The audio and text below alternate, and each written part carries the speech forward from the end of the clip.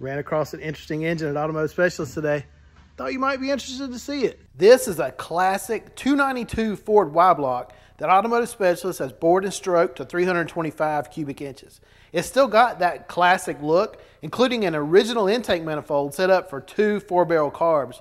But with a couple of fabricated adapters, they found a way to bolt up a pair of Holley Sniper throttle bodies. But the compression ratio is still a relatively mild 9.5 to 1. Originally, with 2 4-barrel carbs, this engine was only good for 275 horsepower. But with some smart updates, this Y-Block just made over 400 horsepower on pump gas and sounds great doing it.